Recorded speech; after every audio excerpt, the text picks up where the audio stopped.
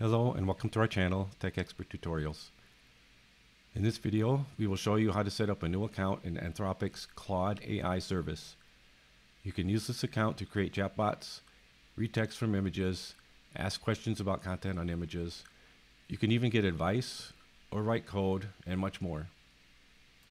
First, you need to go to the Claude AI website at claude.ai. You can set up a new account using a current Google email account or use a different email account. We will use the Google email account option and click Continue. A screen will pop up for logging into the account.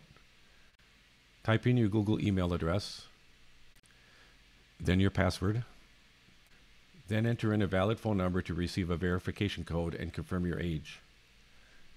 Enter in your name, first and last, then click Send. Click on Acknowledge and Continue. Then click on Begin. That's all there is to it.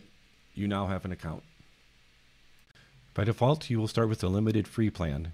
You can upgrade from this screen. We start with the coding question, asking for a script to do something simple.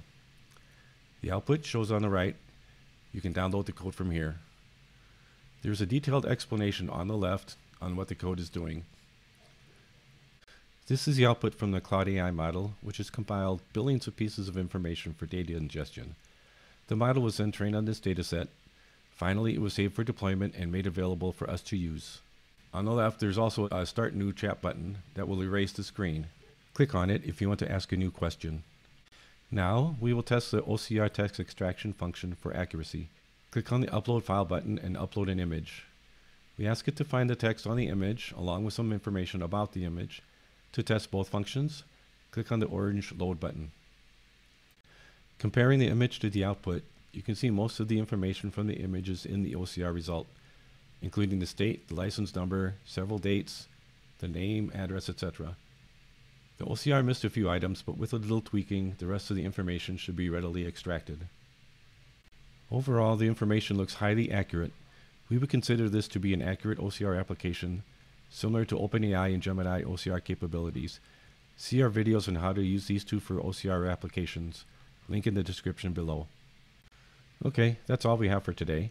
Please stay tuned for more videos on advanced topics with Claude AI, including how to use other models such as Opus and Sonnet, and how to use these models for more complicated OCR text extraction applications, along with extracting other types of information from images. Also, we will cover how to include these models in your own applications or websites. As always, comments and suggestions are welcome. Please like and subscribe to our channel. See you next time.